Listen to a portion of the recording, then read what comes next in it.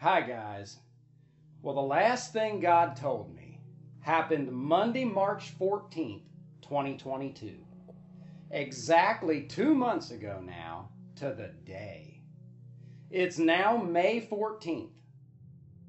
But back then, March 14th, that morning I got online, and there on my desktop computer's home screen was a news article entitled, "Influencers Get Raging Response from Restaurant After Asking for Free Food."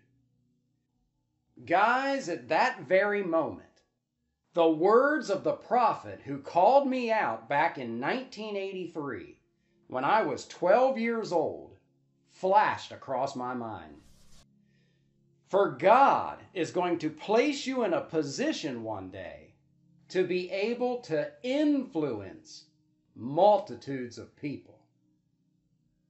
Guys, I about fell out. Influencer. Have you heard this word lately?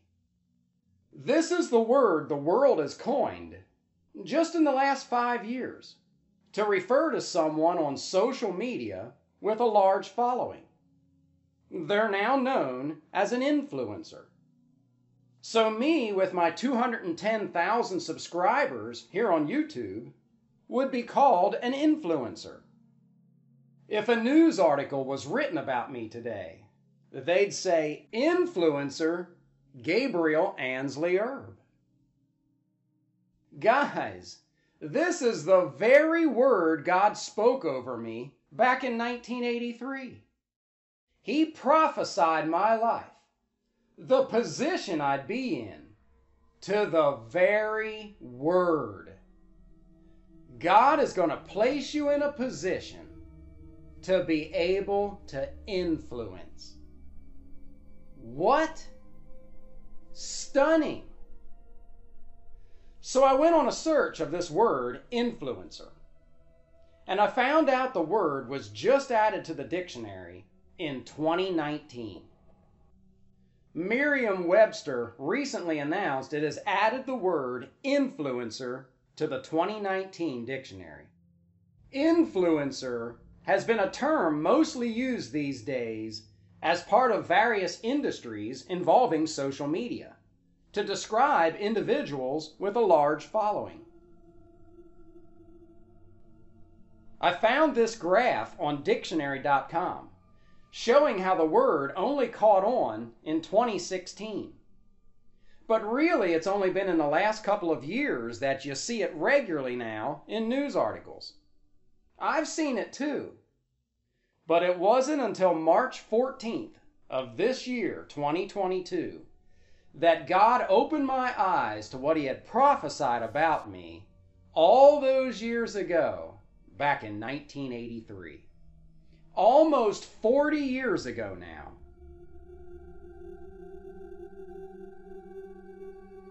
And realize, for the record, I wrote the prophet's words down back in 2008 on page 1 of my book, Undeniable Biblical Proof Jesus Christ Will Return to Planet Earth exactly 2,000 years after the year of His death. This book was registered with the Library of Congress back in 2009. They literally got a paperback copy of it back in 2009. I also made a testimony video of my life that I uploaded to YouTube in 2010, where I have the prophet's words written. And you can see here that video was uploaded to YouTube September 15th, 2010. Here, I'll play the part with the prophet's words for you.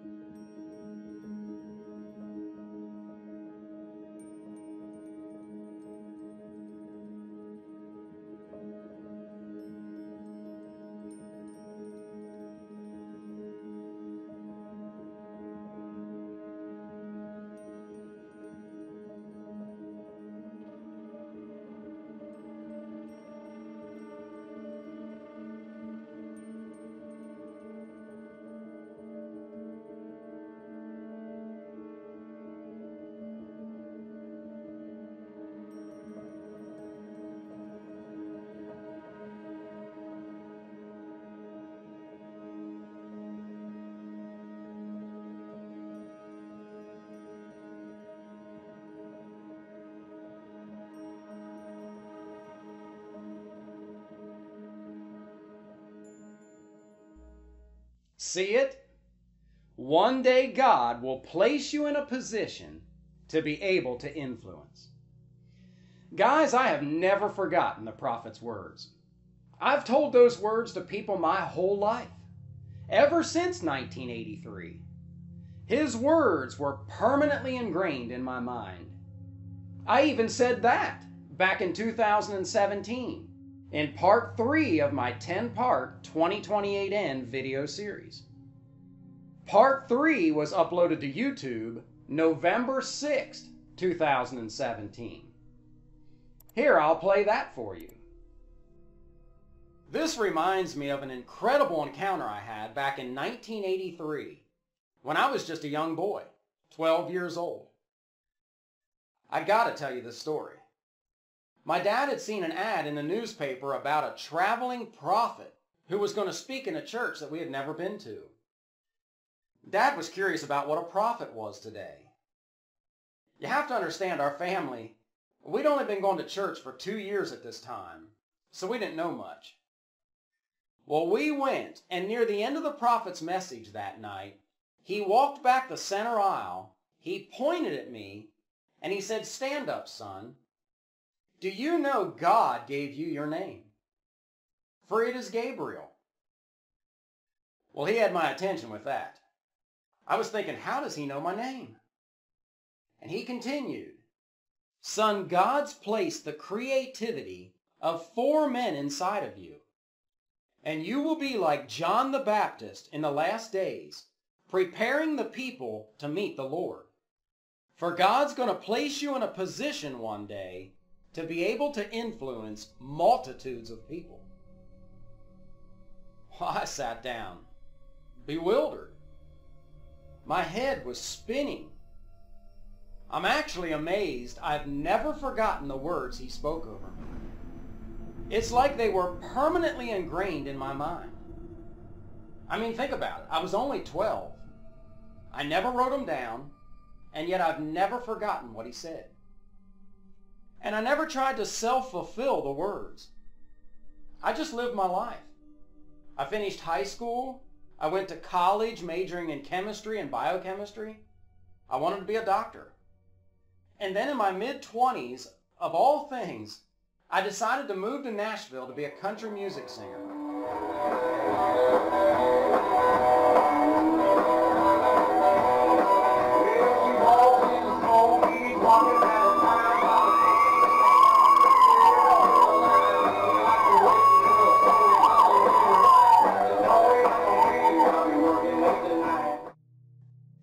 Crazy. So as you can see, I wasn't trying to make the prophet's words be true in my life. Well, there you go, guys. And by the way, I used to wonder through the years, why the cryptic words? God's gonna place you in a position one day to be able to influence. What? Why not just say what it is? You're going to be a preacher who saves many. You're going to be an evangelist who ministers to many.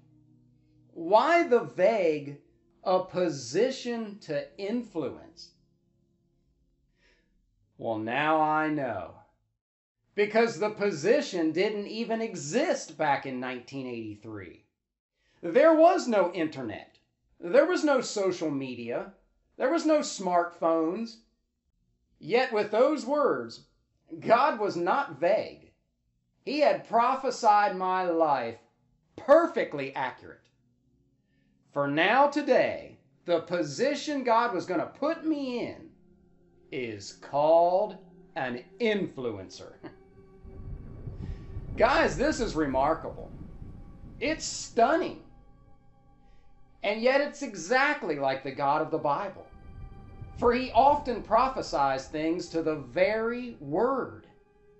In my 2028 End video series, I told you in day 3 of creation, he said he gathered the waters together and the dry land appeared, which foretold of the biggest event to occur Earth's 3rd millennium, which was the parting of the Red Sea. And when that event happened, God said with the breath of his nostrils, the waters were gathered together, and the Israelites went across on dry land. See, God prophesied this event to the very words in the creation story. In day 4 of creation, he said he created the greater and lesser lights. What? Why not the sun and the moon? Because when John the Baptist and Jesus came along during Earth's 4th millennium, God referred to them both as lights, and that Jesus was greater than John. John said, "He must become greater, I must become less." Jesus said, "You were willing to rejoice in John's light, but I have a greater witness than John's." See it? God prophesies things to the very word. And so God, prophesying through that prophet back in 1983, prophesied my life to the very word. The position I'm in is an influencer. God's going to place you in a position one day to be able to influence. Here, let me help you understand how remarkable this is by showing you some other words God could have used that would have been perfectly fine and logical, but then he would not have prophesied my life to the very word. How about impact? For God's going to place you in a position one day to be able to impact multitudes of people. See? Perfectly fine. How about persuade? For God's going to place you in a position one day to be able to persuade multitudes of people. Makes perfect sense. How about affect? It's going to place you in a position one day to be able to affect multitudes of people. Or how about teach? You're going to teach multitudes of people. Or instruct. Or sway. Or change. You're going to change. You're going to be in a position one day to be able to change multitudes of people. Or inspire. Or even bless. He's going to put you in a position one day to be able to bless multitudes of people. Guys, there must be hundreds of other ways God could have described the position he was going to put me in instead of a position to influence. Do you see it now? It's stunning. For that's the very position I'm on social media as an influencer.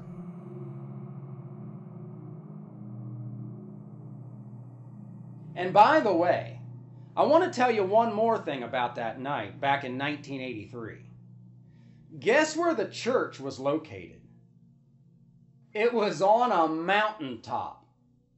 It's called Chickies Rock, located in Lancaster County. I was born and raised in a town called Mount Joy, but this church that we had never been to was near a town called Columbia, and it sat on the very top of a mount called Chickies Rock. Guys, do you remember in the Bible, God often met with his prophets on mountaintops? Abraham on Mount Moriah, Moses on Mount Sinai, Elijah on Mount Horeb, Jesus on Mount of Transfiguration, and on and on. So why did God meet with me that night back in 1983 in a church that was located on a mountaintop? Why was that where the traveling prophet was speaking that night? Something to think about. But listen, why am I telling you all this? Is it for my glory? No. Guys, I think of myself as less than nothing. I'm a nobody. Do you get that?